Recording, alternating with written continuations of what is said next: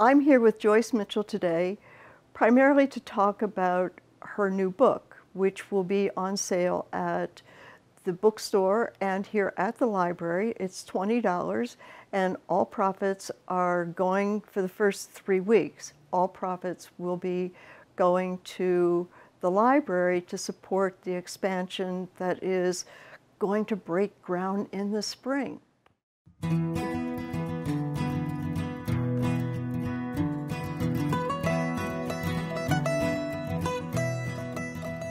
Hello, my name is Elizabeth Dow. I live in Hardwick, and I am here to talk with Joyce Mitchell, Joyce Slayton Mitchell, who grew up in Hardwick, which I did not. Joyce has published a book about Hardwick, and so we're here to talk about it. But to set up some background, Joyce, I know that you've written a number of books. How many will you admit to? Well, at last count, Yes. This new book will be the 44th book. Wow. The first one in the 1960s, and most of those books would be to do with U.S. college admissions. Yeah. Why did you write this book, which is called Landmark Memories, I think? You think that's what it's called? I think that's what it's called, something like that. What is it called? That sounds right. I don't usually sit and ponder what I'm going to write next.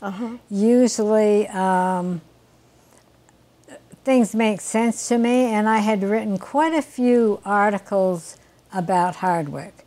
I'd written when some of the people I knew and grew up with died, for example, Mrs. Cobb, our Latin, French, and English teacher, Jenny Rowell, my neighbor on West Church Street. And so I had kind of collected pieces. I remember writing about Claude Cross, our Hardwick town worker, and I thought I'll get those together and fill in the gaps of things I hadn't written about. I have written quite a few articles that are in this book for the Hardwick Gazette. And so being a writer and having written a lot of books, I thought, well, this was time I had enough materials to put it together as a book. Good. You grew up in Hardwick. Yes. Did you have much extended family in the Hardwick area or the northern Vermont area? Well, my grandmother lived in Hardwick, and I was born in Hardwick Hospital, right across the street from where my house is now. In my front bedroom, I look out the window and think, oh, you know, well, I think the police are there now, but it was Hardwick Hospital. So my grandmother was nearby. My dad, George Slayton, had cousins. Glenn Slayton had a sawmill up in East Hardwick. And yes, I felt like I had a lot of relatives around. Right, so there was a big extended family too. Yeah, I'd say so. Good.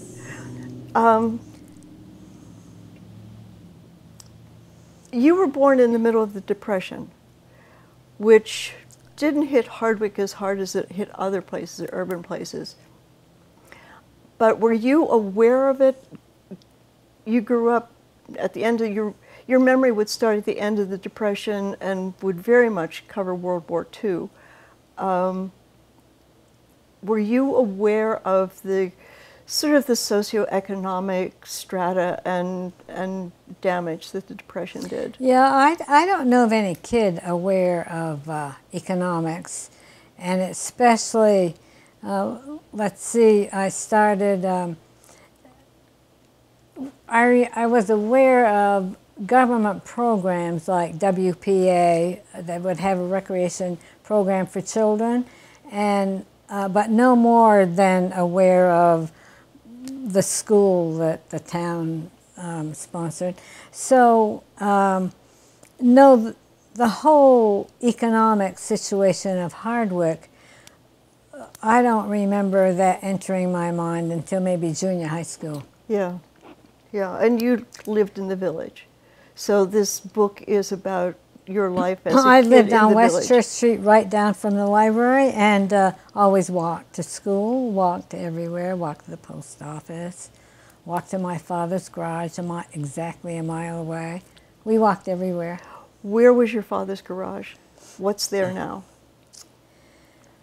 I think there's farm tractors and so forth. It's down by, you don't know where the do, Ford but garage is? I do, but I'm not sure our viewers do. Let's see. Oh, I think it's called Lamoille Cars now. Lemoyne Ford. I'm not even sure. It's just all Fords now, but it was Ford cars, tractors, farm machinery. Okay. You've written 44 books, which means that you write fairly quickly and easily. What was the hardest part of putting this book together? I couldn't really answer that question. I don't think of hard parts. I'm always really interested in what it is I'm writing. And as I say, I've done a lot to do with college admissions, and I don't think of hard parts, so I can't really answer that question. I remember looking over to see what the range of topics was and which people I had picked out and to write especially about, but I didn't think of any part of it as hard. Okay, so... Or even complex or Right. difficult.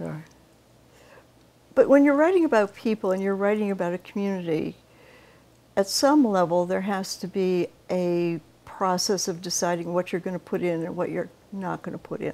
One of the things that I do remember reading was your description of how you used to run from home to school, and it took you 3 minutes to get from the house. You crawled through this place, you ran across that street, you went around that corner, you went over the bridge, you went up the... In just describing that, there were lots of things you didn't include. Geographic details, distances, that sort of thing. Is that a conscious decision, or is that not? No, it's not a conscious decision. No. It's, okay. No. You've lived all over the world. What brought you back to Hardwick? Well, my family. My mother lived here until my mother and father lived here, and in the same house that I grew up in, and so I would come back all the time. In the summer, actually, once I went away to college, I never was here more than a week or two because I always worked in the summer somewhere else, and then I was in college out of state.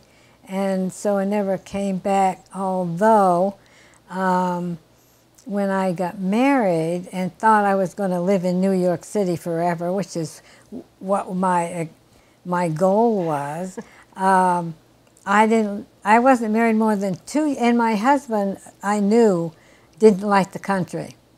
So that pleased me a lot because he knew everything about the city.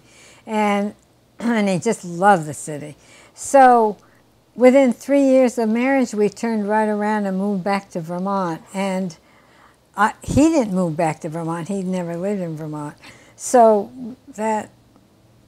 it wasn't my decision to come back to Vermont. Just didn't work out the way you had thought. No, but that's often true with women. It doesn't work out the way you kind of thought it might be. Right. So when my children left home, and we lived in Wolcott, when they left home, then I went back to New York City, where I had struggled to try to get to in the first place. Yeah. But eventually you did come back and bought a little house here on Well, North yes, Main Street. because the Slaytons always had a house in Hardwick. And my mother, when I sold my mother's house, I drove over to St. Johnsbury to the bank where it was the closing was. And as I drove back, you know, that's a beautiful drive from St. Johnsbury to Hardwick. I mean, it's an incredible drive. And I said, oh, you don't own any property up here in Vermont anymore. So within the week after saying that to myself, the Hardwick Gazette had a picture of the little house I bought now, and it said, whoops, this was sold, but it was turned back in again.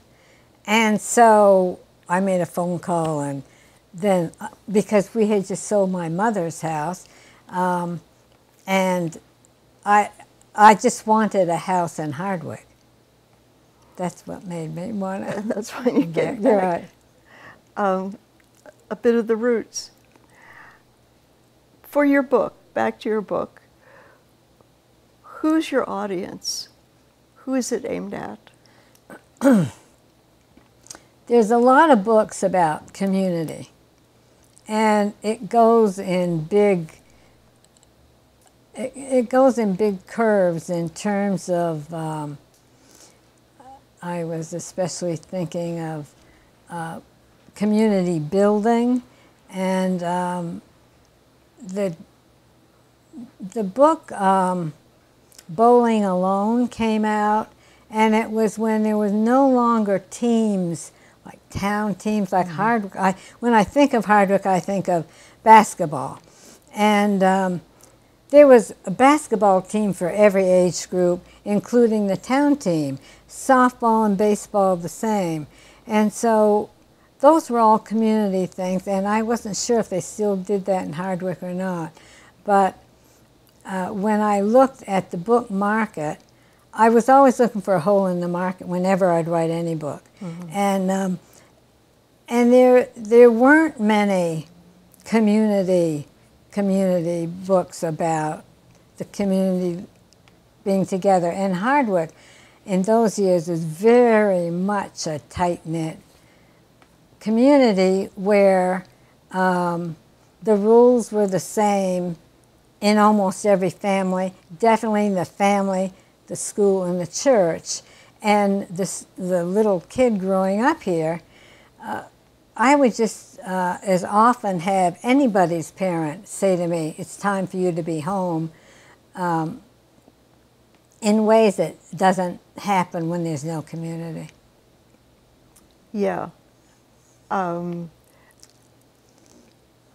if somebody else's parents said it's time for you to be home, you took that as... Oh, all kids did. Any adult. Any adult. Yeah. That the village was raising you. That's exactly right. And yes, Yeah. and that's kind of in the book. What in the book do you think would surprise most readers today? Oh goodness, I don't think I could answer that because I don't know the expectation of the readers, actually. They might, depending on their age, of course, and there's not many left my age, as I tried to think of classmates who would get a kick out of the book because they'd know the same teachers I'd be talking about. There weren't many of them to be thinking about it. So I don't know what another generation would think about the book. The people, Claire Robe comes to mind, was a good friend, and she pointed out to me that there's about 3 of us left in our class, and she, I don't think she'd be surprised by any of it because she experienced the same thing. And younger people that I play golf with, like John Robe and Billy Rowell, who grew up here as little kids and born here, I don't think they'd be surprised either. I think a different generation might be surprised. Yeah, the 30-year-olds who read it.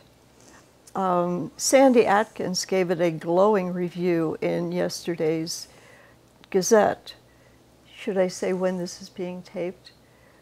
The day after Thanksgiving, and the Wednesday Gazette the day before Thanksgiving. Sandy reviewed it and gave it a very nice review.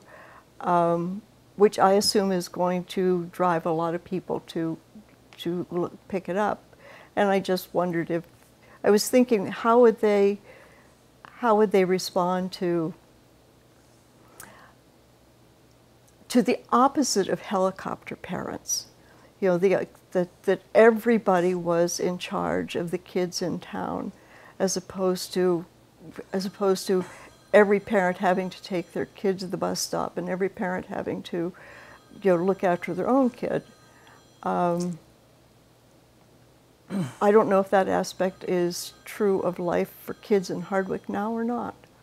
Well, I certainly don't You know. don't, right. However, different generations, I think, often enjoy reading about other generations and how child raising was different and how families were different. I don't imagine they would be too surprised when you see on the title 1930s-1950s, because they would think that's another world anyway. Well, it was. Well, yes, but I mean, depending on your generation.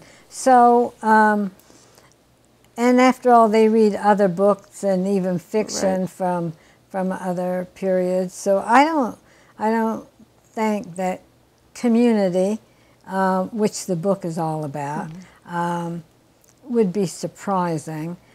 But I don't know. We'll find out when I get people's responses. Right, right. How has Hardwick changed since you lived here? What are some things in the book that people would recognize and some they might not recognize? Well, we didn't have big shopping stores outside of Main Street. And let's see, I think just the whole community feeling is very different, because I don't know if parents still feel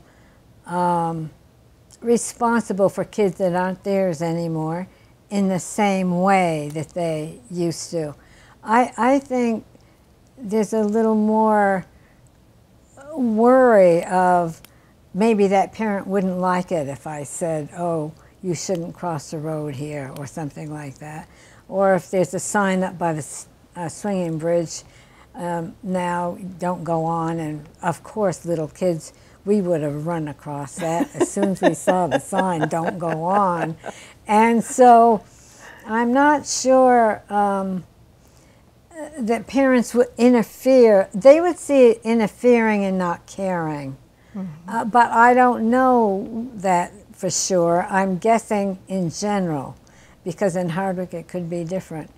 Maybe they do take that much interest in other people's kids. Were you were in the village, and so all the kids you went to school with were kids from the village? No, not necessarily. Not necessarily. No, some came from Woodbury, for example. Okay, were they bused? No, I know. We had no school buses. How did they get here? Well, they started driving very young age. They might be 14, and they'd drive from Woodbury. And there was one kid that was about my height, and he would drive, and I'd think, oh, how does he reach the pedals? Yeah. But he would drive, and so this was when you were in high school? well, not necessarily. 14? After sixth grade. Yeah. What was the question? The question was, I was trying to get a sense of whether you were, how different you were aware of your childhood, how differently you were aware of your childhood compared to the kids who lived in the farms around the village, between here and... No, but let's say first grade, for example. Okay. Everybody, a couple of farm kids that would be brought in by somebody in their family, but almost everybody walked to school, except for those few I remember. But the farm kids from around here, the French Canadians, didn't come down until high school because they had their own school, 1 through 8. So for the most part, they were all village kids. Right. First 3 grades, I can't think of any that weren't walking to school. Right. And did you walk with the same kids all the time? Or? Yes, you tend to, and not just kids. We walked with the adults that had come home for dinner, and then we'd all walk. We'd walk by the library and pick them up.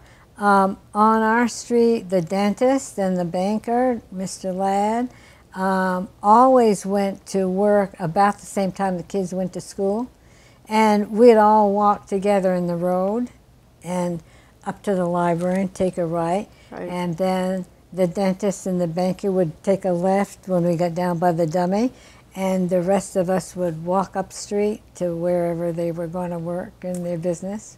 And so in those days, you didn't go down Riverside Terrace and... Oh, yes, no, we did, but we did both things. Because remember, we'd go in the morning, we would come back for dinner, then after dinner, we'd go back again, and then after basketball practice, we'd come back again. Right. So I might go by the library one time, and then the shortcut by Sheila Spears another time. Right. I'm reminded that Alan Davis says that in Hardwick in the 1940s, there was no concept of lunch. And you're talking in the language that you remembered from being a kid, that you had breakfast, dinner, and supper. Well, we did. Yeah, and there was no lunch. Today we think in terms of breakfast, lunch, and dinner. Dinner is the big meal at the end of the day. Was dinner the big meal of the day? Oh, yes, for everybody. In the middle of the day. The supper was a lighter meal. Yes, supper was a supper meal. Sandy mentioned that you have a chapter about food and eating in Hardwick. What were you remembering about eating and food in Hardwick? Well, it wasn't just to do with Hardwick. I was talking about hotel food, for example, in one, and that I had never, I don't remember eating at the Hardwick Inn. I know, I was writing about the Hardwick Inn. And then when we'd walk home from school on that side of the road, where the Hardwick Inn still is, you'd look into the dining room, it's all white tablecloths, and people would be eating there. But it was pretty much the business travelers who stayed there, and they'd come to Hardwick, stay for a week. They'd go from Hardwick down to up to Greensboro and down to Wolcott and in the small villages around, but they would have dinner at the Hardwick Inn. And I wrote that our family never had dinner at the Hardwick Inn because we lived here. And I don't remember any adults taking their children to eat down street. But when our family ate in a hotel, it would be because my dad had business in St. Johnsbury, Barry, Montpelier, and so we'd all go and always had our big meal at noon, whether it was a school day or not, and then we would eat in hotels.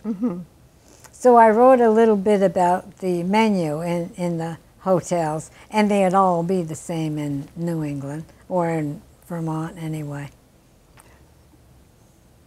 Interesting. That business people would come to Hardwick and make it their home base as they went around to other places. Yes. Right. That's when there were trains. Did they come on trains Oh, mostly? yes. Like Sawyer Lee was the best example of selling class rings to everybody. And Balfour Company, he worked for in Boston. And there was somebody from Newport even that came and stayed at Hardwick Inn.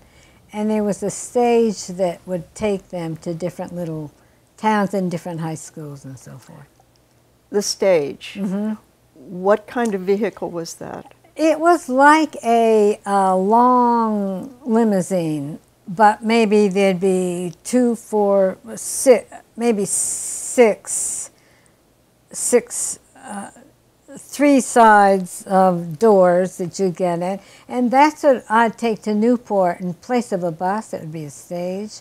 It's just a long car, like a limousine, only with even a couple more doors. And that's what the stage was. What? And there was one that went to Newport, one that went to Barre, one that went to Montpelier. Mm-hmm. North and south, anything to St. J? Well, you could take the train to St. Johnsbury. Well, no, we or had to Vermont Morrisville. Transit. Went from Portland, Maine, over to Lake Champlain. The Vermont Transit stopped at the Hardwick Inn. Huh. So when I wanted to have braces on my teeth, for example, and it was only in Burlington that happened, and my dad said, well, we're not driving way over, and I said, that's all right, I'll take the stage. So I'd take the Vermont Transit bus. To Burlington. Yes, but it also, there was the big bus, but then these stages were smaller, and they'd go to Barre, Montpelier, Newport, all those places. Right. Interesting. And that was all in the early 30s that we'd have those. Yeah. You have brothers. Yeah, 2 brothers. 2 brothers. One living. Yes. Has he read the book? Does your younger brother, has he read the book? Does he? No, he hasn't read the book. He hasn't read it. But he's 10 years younger than I am, so his culture was entirely different. Right. I wonder what his reaction to it, but he hasn't read it yet. No. No. He hasn't read it because he hasn't had the opportunity to read it yet. Right. But you didn't consult him either on. Well, no, because it's he's not his 10 memories. years young. I left home and he was 7. Yeah. So Yeah. his experience would be quite different. How He didn't listen to Gabriel Heater on the news, Lowell Thomas, etc. I should say he didn't have to listen to. Did you have to listen to it? Oh, of course, because the movies started at 7 on Friday night, and that's the only night or any kid could go, and the news came on at 10 of 7, and I had to have a dime for that, and for the movie. yes, Yeah. and if the news had started, I didn't get my dime until 7 o'clock, and the movie had already started. Right. So I had to really run fast to get to that movie, not too late. But the movie started with a cartoon and a newsreel. Yeah, but I didn't want to miss any of it. Oh, No. it was moving on the screen, and you wanted to see it all. Yeah. Not to say you wouldn't know where your pals were sitting for sure, although you could be pretty sure you knew where they're sitting. Right. You say Friday night was the only night kids were allowed to go to the movies. Oh, well, most kids that I knew. So The theater let them in, but most parents didn't let their kid go to. that was going to be my question. Was that a theater rule or was that a family rule? Yeah, but no, that's the family rule. But the theater rule was children in the first 6 rows. So I couldn't even go and sit with my mother and father. Not that my father went to the movies. I couldn't even go and sit with my mother. The children had to be in the first 6 rows, and they would police us with flashlights. And if a couple of kids started talking or giggling or whatever, that flashlight would come right over to you. And boy, you'd be quiet in a hurry. Because you wouldn't want to you'd lose your dime if you were thrown had out. to be thrown out. That would be bad. And what did you do after the movies? Well, we either went to Drown's restaurant. Which was where? On Main Street, where Merlou's was. And I don't know what's there now. There's a park there. Maybe the co-op. No. No, the Merlou's was... No, it's further down than that. There's a park there where the building was. Maybe. But what was the question? What did you do after the movies? Oh, after the movies. Well, depending on the age. But from, let's say, 6th and 7th grade, we'd go into Drown's restaurant, which was a little above Cox's, which is right on the corner, and get a hot dog, which cost 5 cents. And a Bar's Better Beverage had the best orange soda probably in the world. That was 5 cents. And so often go in there and have a hot dog and an orange soda. So 20 cents for a Friday night. Yes. Yeah. If you were lucky. Some kids didn't have 20 cents, they had 10 cents, so they go to the movie. And home. There was nothing, and then go home, right? Mm-hmm. Did you work? Did you get an allowance, or did you have to earn your? I always worked. From 6 years old on, I worked, and I always had an allowance. But the allowance was 10 cents a week. For I don't remember when I said I wanted 25 cents a week, and I think in high school I got 50 cents a week. So there weren't many smokers amongst us because we couldn't afford with our little allowance. Right. But I always worked. I always mowed lawns in the summer, and I always, I had at least one paper route that I write about in the book. Sarah Cobb and I each did the Boston Globe, delivered it, Mm-hmm. I think on weekends, and we each had 4 papers, but they'd be all over Hardwick. It wouldn't be like 4 papers on one street. Mm-hmm. So we'd ride our bike and go out delivering the paper. I sold a lot of Christmas seals and seeds. You'd get, in funny books, there'd be a little coupon to send away, and then that's how you'd earn money, mm-hmm. or a prize. And one year for a prize, instead of money, I got the American flag to put on our porch that I was very happy about. And I always worked. Did you have any resistance to the fact that you were a small girl looking for a job, or was that a non-issue? I didn't know I was short until I left Vermont, just to start with. Right. And so, no. Size wasn't an issue. Was being a girl an issue? Not for me, it wasn't, no. It wasn't. I was on a boys' baseball team in 6th grade and 7th grade, uh-huh. and it wasn't an issue. It was a matter of interest, not of gender. Right. You were on the high school basketball team, too. Oh, yes. Right. Yeah. I guess everybody was who wanted to. But the beauty who could stay after school for practice. Well, everybody could stay after school for practice.